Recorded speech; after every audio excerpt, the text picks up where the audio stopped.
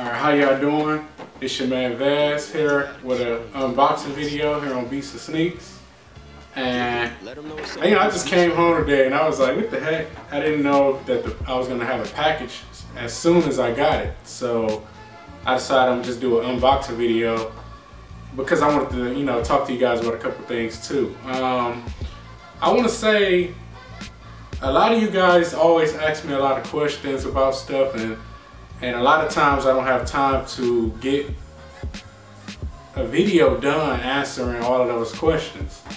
As you guys know, I'm probably one of the only shoe reviewers or YouTubers that constantly replies to comments. Like, I pride myself on that. You know, I feel that there's no excuse for anybody who has a following kind of like I have of subscribers that's actually positive, who actually check out the videos, leave positive, you know, feedback for the most part, constructive criticism here and there. You know, I don't really have too many people who come and, you know, try to be negative.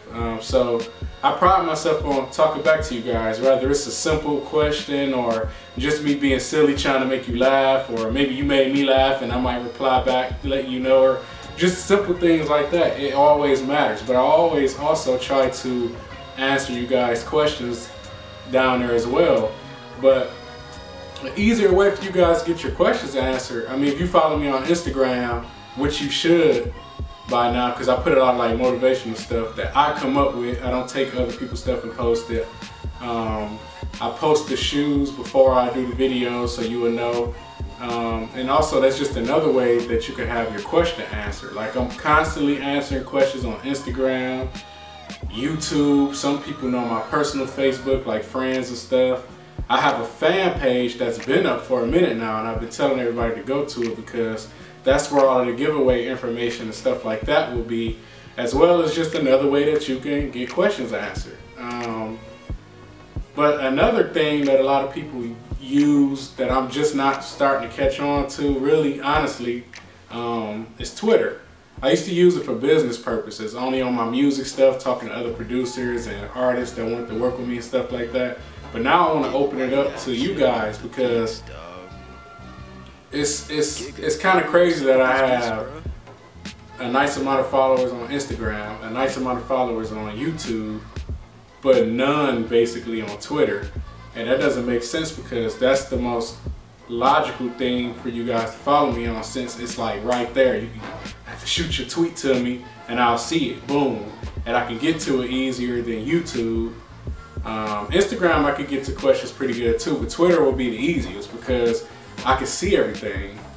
And on YouTube, there's like, when one person comment, 10 people can comment, I'm only gonna see the latest one unless I go to the actual video. So with Twitter, I can see everything. So go ahead and follow me on there so y'all can, you know, holler at me, say whatever you want to say.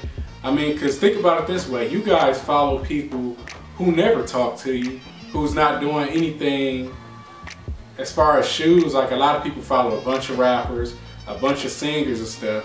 And what do they talk about? Nothing. All they do is post show dates, album stuff, tweet out when a new music video come out, and you're gonna see the video regardless. At least when you talk to me on there, you can get a question answered, you can see what I'm up to, or just to show support. Like, you know, I'm an up-and-coming producer. I've been doing music for about 8 years now on a producing tip. As you guys see, I'm always here. I'm building up a studio now, and I'm going to start incorporating that into the channel. That was the whole reason why I started the channel, Beats and Sneaks, was so that I could put my producing stuff in there and my actual shoe things that I do, because I was like, what's a good way to, you know, get a nice amount of people together? And I said, I might as well just do both on one channel, because most people who are into sneakers are deep into music too, so they go hand in hand, and that's why I did that. So just to show support, and also just to kick it with me on there, follow me on Twitter, man. And that's also going to be one of the ways that you're going to have to be involved in giveaways and stuff like that in the future anyway. And so if you get into a good relationship with me and stuff like that, I'm going to know who you are. and stuff like that, and maybe you do your own clothing line, or maybe you do your own music and stuff like that. We might be able to link up with each other, or I might be able to help promote your stuff. You get what I'm saying? So that's what it's about. It's about helping. Now, like I said, you guys are following a bunch of people who don't honestly really even care about communicating back with you. Now, that's just being honest. Because I even follow people that never communicated back with me, but for the most part, most of the people I follow are people either I know or they're like other producers that I'm cool with, that I've worked with before. So just, you know, follow your boy, let me know what's up. And anyway, I'm just rambling a little bit, but you know, this is just gonna be a quick unboxing. I don't even know what's in here. What's ever in here, they're gonna have their own separate reviews, but I just wanted to say that to you guys. I know a lot of you guys are into music. A lot of you guys always ask me about the beats on my videos. Most of the time, the beats are either something I made or they're by a friend of mine. I put the beat in the background and stuff like that, and if someone is interested in the beat, I send them right over to one of my friends or something. That's just showing love right there, because I don't have to do that. I could put Waka Flocka in the background all day, but I don't want to do that. I'm all about helping the up-and-coming guys. So, I'm a little rusty blade right here. Open this up. Gotta be careful with this thing. Might have to get a tetanus shot if I cut myself.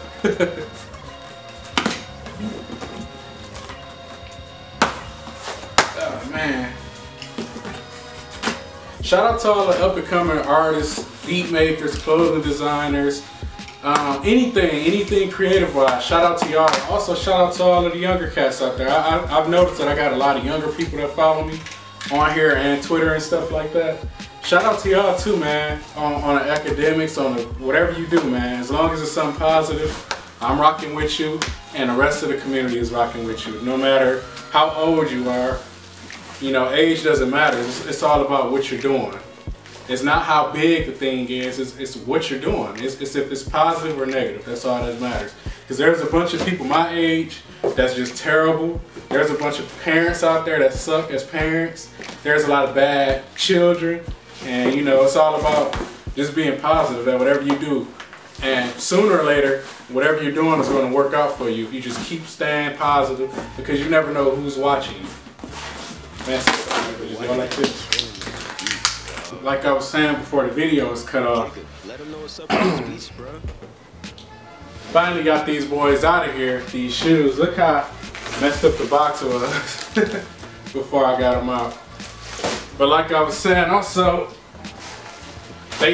when I get these shoes in, because a lot of people do ask me about packaging, they are packed up really good, double boxed, and they have the poppy paper, the insulation, so that your shoes don't get damaged by water or anything like that if the box got wet, and also to help keep the edges of your box pretty good. You know, sometimes your box still might get a little beat up, but it's nowhere near as bad as some of these eBay shippers or these guys on YouTube that sell you shoes.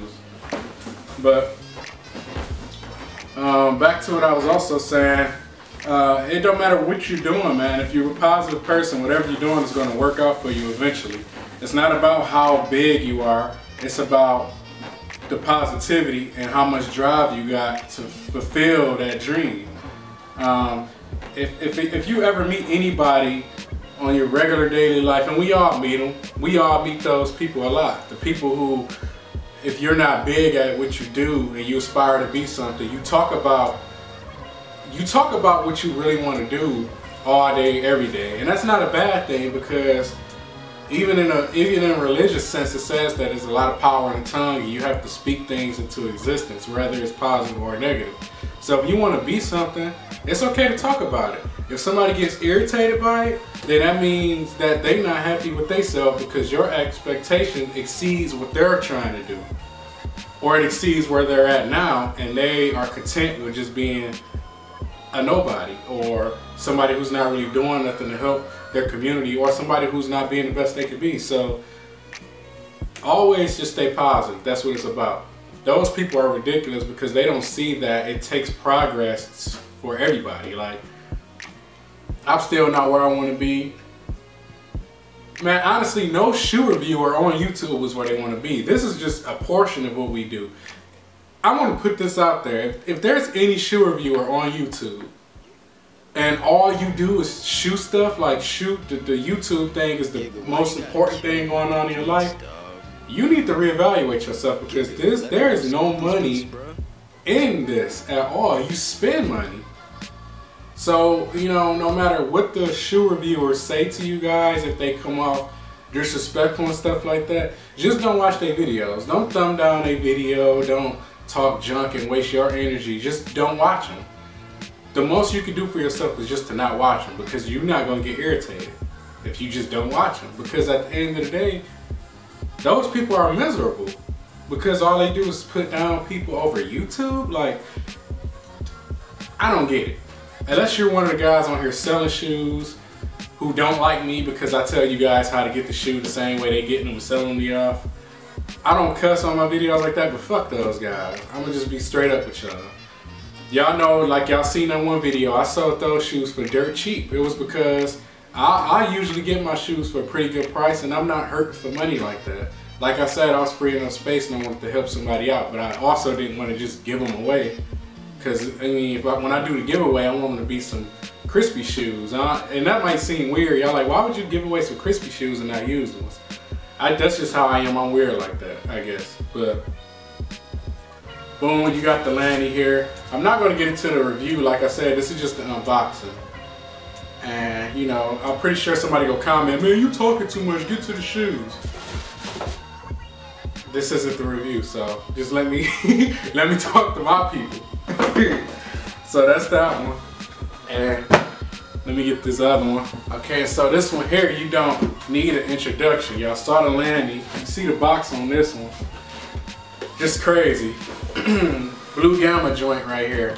Now, if this was 2006 or something, we would probably call this the Carmelo Anthony joint. But, you know, this right here is a little bit more of like a New Orleans Hornets color, or Charlotte Hornet, whatever you want to call them.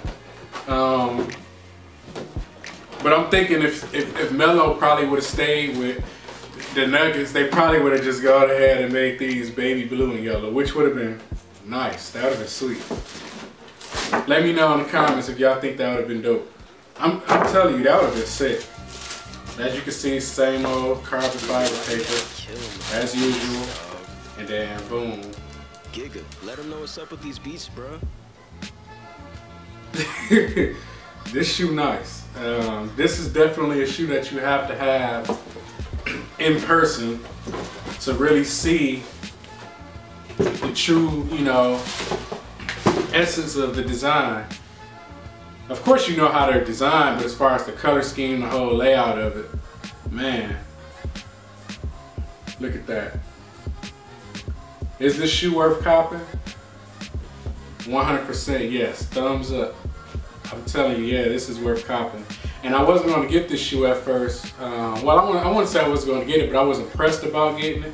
And I still wasn't pressed about getting it when I got it now, but now that I have it in my hand, I know that if I wouldn't have got these, and they would have sold out and stuff like that, I probably would have just bit the bullet and paid extra, a crazy amount to a reseller, and probably got these, and I would have been mad at myself for it. So I would say these are a must cop. A lot of people don't want to grab them because they're not a retro colorway, and because they're not, a lot of people, I don't want to jump into the hype, I don't want to be in the hype. That's like the stupidest thing I've ever heard. And that's not to offend anybody, because I'm pretty sure a bunch of you guys said that, that's watching this.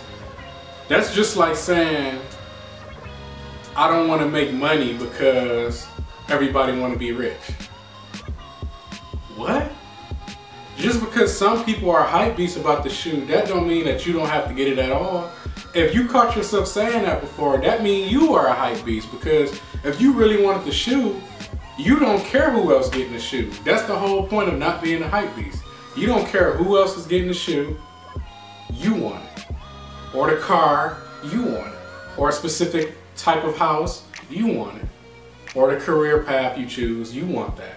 It don't matter if 1 million people or one person want it. That should never change your perspective on what you want to do and what you want to achieve. So that's a hype beast phrase. I don't want to be in part of the hype. What? it's all about wants and needs, man. That's what it's about. So I would say this shoe is a must cop because it's an all black base shoe. Basically, the colors that's in the shoe are all together. Like you got the Jumpman with the 23 here, with the, you know, that little greenish blue, light blue color, and that yellow, and the same here on the tongue. So basically the shoe is all black. Basically, if you want to just be technical. And he never dropped retro shoes in all black like that. There's always red and white, or purple and teal, or, you know, baby blue and some weird color and stuff like that. And this shoe doesn't have too much going on, and so you can just throw it on anything. And also, this shoe is very easy. If you like that blackout shoe, this is the easiest shoe to get blacked out. All they're gonna do is paint this here, paint that there, paint the tongue, and black out this bottom. If you wanted them to, I would probably leave them like this. But if you blacked out the bottom, they probably would be sweet. Smoke them out. Smoke them boys out. You'll be looking like Rob Deere, that truck on your feet. But I would say, yeah, I would go with these, definitely. Also because, for example, shoes that weren't retro colorways.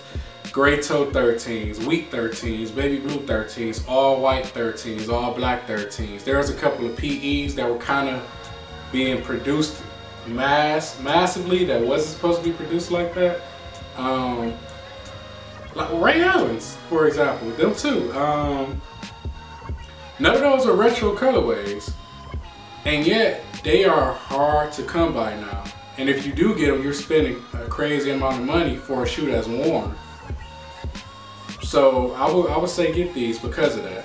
Most of the time when they try a new color out, it's going to be more worthy or cost more than the regular colorway, because the regular colorways come out like 3 times within 10 years. So I would definitely jump on that. But if you was to jump at any of those 13s I just said, especially like the wheat 13s, you'll be breaking necks, turning heads. Everybody in your neighborhood will be wearing a neck brace by next week if you throw those shoes on right now. Because everybody be like, oh, you still got those? You got those? So I would say get these. It's a dope shoe, man. Definitely. All blacked out. But like I was saying, you see all of the Twitter and Instagram links down there, man. Hit me up on Twitter. Hit me up on Instagram. Yes, these shoes will have their own full reviews on Sunday. So let me know. Peace. Are you talking to me? How the heck did I just call you? No, I just called you. Why did my phone just answer? My phone was on the table and I'm doing a shoe review.